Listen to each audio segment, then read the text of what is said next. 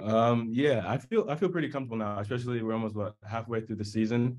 Obviously, I'm probably a little bit more comfortable in midfield, but I've been playing right back a decent amount. So I think just, focusing on the fundamentals, first touch, knowing what you're going to do with the ball before you get it, having all of that. So like, it lets me transition to different positions pretty easily.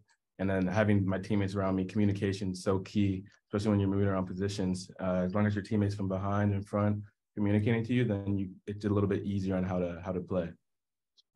Gotcha. And then talking to Pablo a little bit earlier, he mentioned kind of the feelings and the vibes in the locker room after taking 3 points on the road.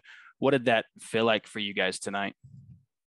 Yeah, it felt fantastic. I think obviously in the first half and in the second half as well, we had a decent amount of chances and we just didn't capitalize on it. So I think, going on the road and getting a point is always good, but getting 3 points is just fantastic. So the vibes in the locker room afterwards were just great. I think we've been fantastic on the road, and we just continue with the same mentality.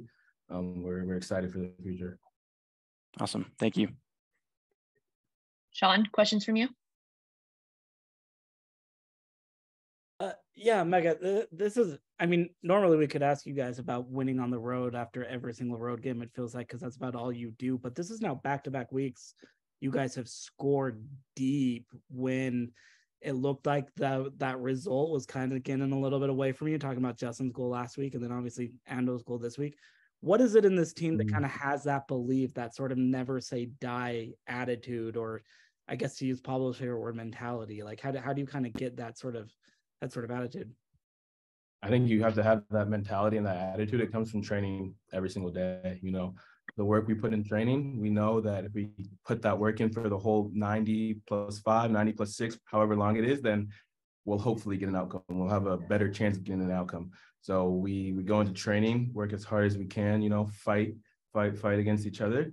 And then obviously it's going to translate the game. And we know that no matter what happens in the game, as long as we continue to fight, have the right mentality, be on the front foot, then things will hopefully in the end pay off. And I think as we continue to do that, we've kind of reaped the rewards now.